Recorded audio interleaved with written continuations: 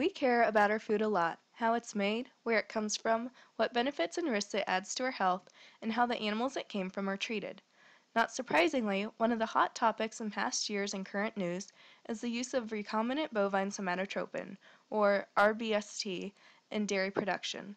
Conflicting media investigations and scientific reports have made it difficult for consumers to understand the use of this biotechnology, so we hope this presentation helps to debunk the feed bunk and increase general understanding of agricultural practices. So what exactly is RBST? RBST, marketed under the name Posilac by Monsanto, is a synthetic version of the protein cattle hormone called bovine somatotropin, or BST. BST is synthesized in the brain of the cow and influences milk production.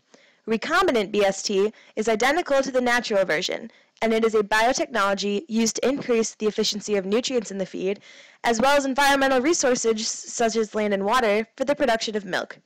In other words, using RBST in dairy production allows us to increase milk yield and leave less of a carbon footprint.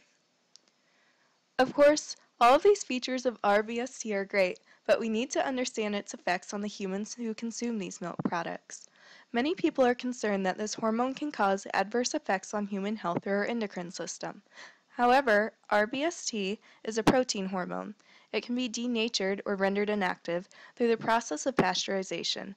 Additionally, the human digestive system is able to break down the protein and absorb it as amino acids and peptides, rather than as the active hormone. Furthermore, studies have shown that even if RBST was able to make it into the human bloodstream, it is not compatible with human cell receptors. Essentially, RBST consumed by humans does not cause any health concerns. Let's not forget about the welfare of our bovine friends either. It's a fair question to ask how RBST affects dairy cows. The hormone has been shown to increase milk yield by 8.8 pounds per day, with no changes in fat, protein, or lactose concentrations. Additionally, RBST does not cause a significant difference in lameness, mastitis, the inflammation and infection of the udder, reproductive performance, longevity in herd life, or general health of the cattle.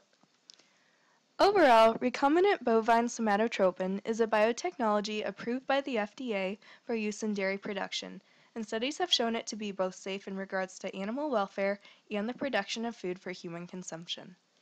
We owe it to RBST for keeping our dairy production moving.